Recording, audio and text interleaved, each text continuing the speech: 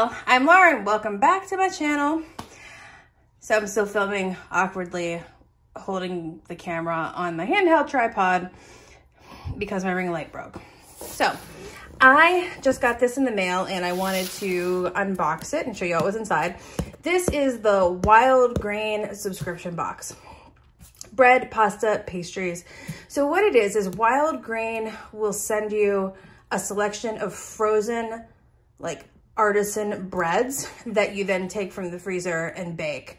And they're amazing and delicious. I think I did an unboxing in February or for the one. That was the first one I got. And my husband absolutely loved it. He thought it was fantastic. Wasn't terribly thrilled with what was in the March box, or I skipped that. And then I read him what was in the April box, which is this, and he said, yes, get it. So this particular box is $99. And, but they ship it to you overnight. Well, actually it's 2 days, right? And it is perishable. So you see here, please freeze or refrigerate item until use. And then there's an important message here about like read before opening.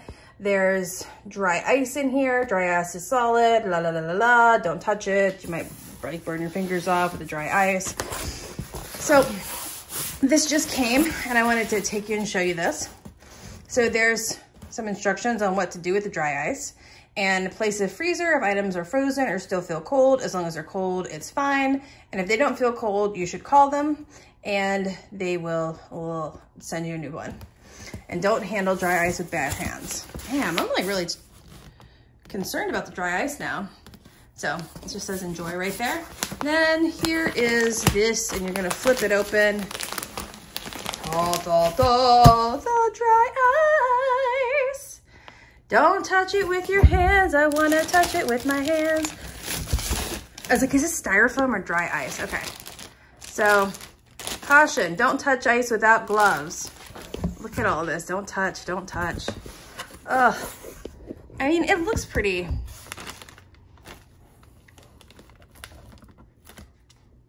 Okay, nothing happened. I'll just take this part, move it over there.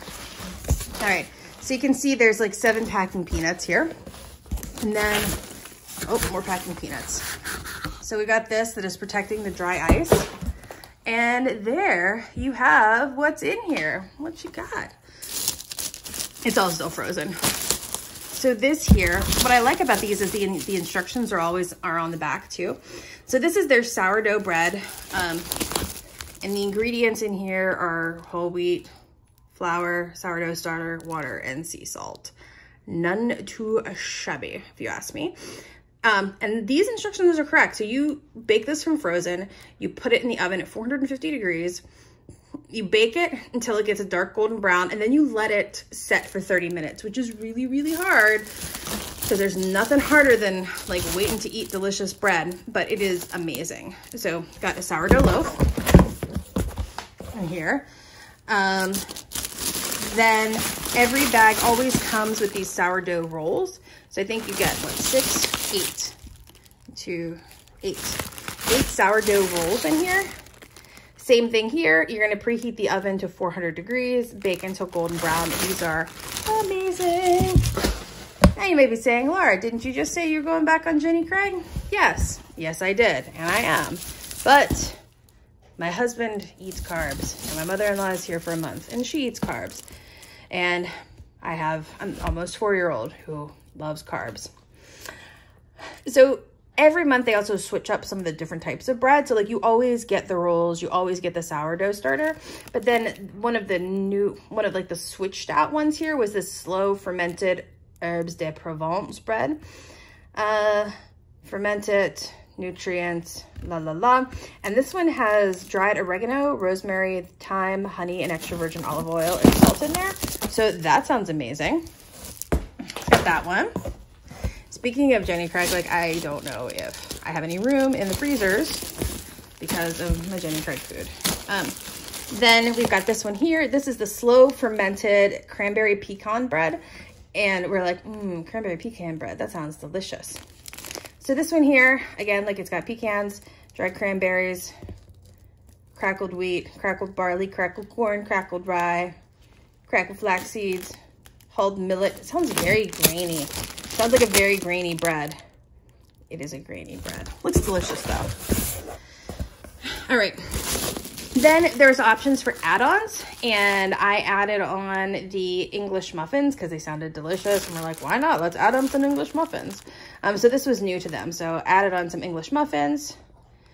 Ingredients: bread, flour, water, yeast, salt, cornmeal, canola oil. Yum!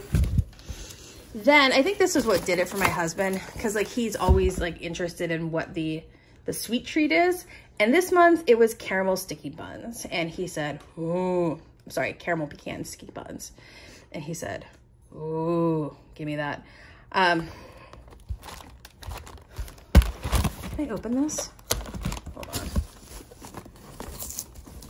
Awkward camera angles for you. Awkward camera angles for you. Shaking it out. Oh, hello. Hi. Oh my God, that looks amazing. Oh. Little caramel pecan sticky buns. You look good. You look real good. Put you over there. And then every month you get 2 pastas. And last time I got it, it was the same. It was the pappardelle. This was delicious. Like, it was amazing pasta. And then the tornarelli pasta. This is also amazing. Like, I can't even tell you how it's delicious. Like, this pasta is amazing. It's so good. This here definitely is enough for like 4 people. But it's really good.